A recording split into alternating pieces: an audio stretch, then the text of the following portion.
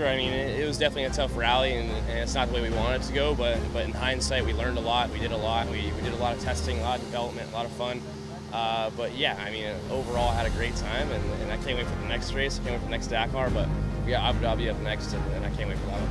Yeah, to be honest, when I look back, if you think they're going to be top 10 on my second Dakar, it's still unbelievable. And all good, happy to finish. Thanks to the whole Toyota GAZOO Racing team for the amazing job. Yeah, it's unbelievable. I think it's 4,500 kilometers of pure racing. I did what I was supposed to do. The orders I was given was to finish, and that's what I did. To be 18 and finishing the Dakar and in a factory team is it's really incredible, and I just want to say thank you to the team. We finished. Thanks to the team, we did a great job. So yeah, we're happy to be here. Another one done.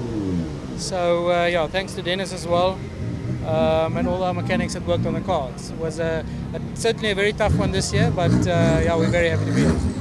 Unbelievable. We got a puncture quite early on in the stage, so we had to take it easy.